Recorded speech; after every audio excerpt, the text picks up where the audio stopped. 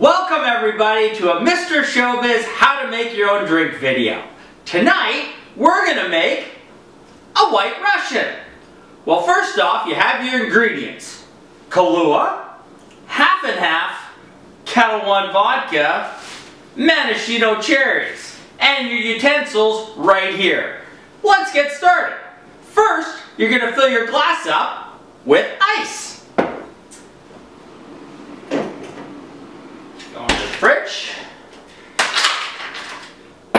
Start cracking away.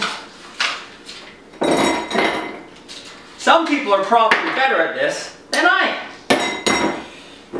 Good enough. Well, this one still works. Now, we want one more. Okay. There you have it. Now, some people say you put the Kahlua in first. I say you go with the vodka. Today, we're using Kettle One. It's good. 2 shots of vodka.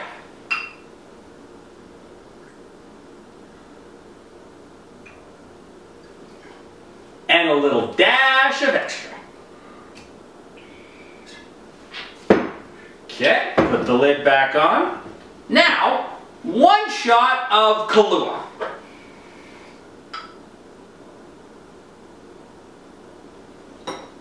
Missed a little, so you do a little dash. Kind of went over the glass, but we'll carry on. And cream half and half. I Am Bass on our tweets today said, don't go overboard with the cream half and half. Thanks for the advice. 1 shot.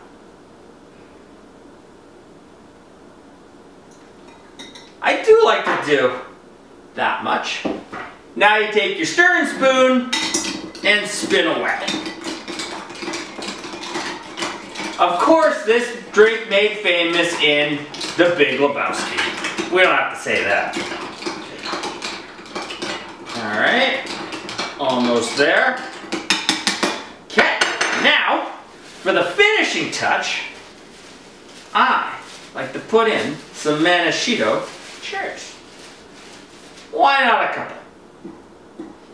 And that's how Mr. ShoBiz does a White Russian.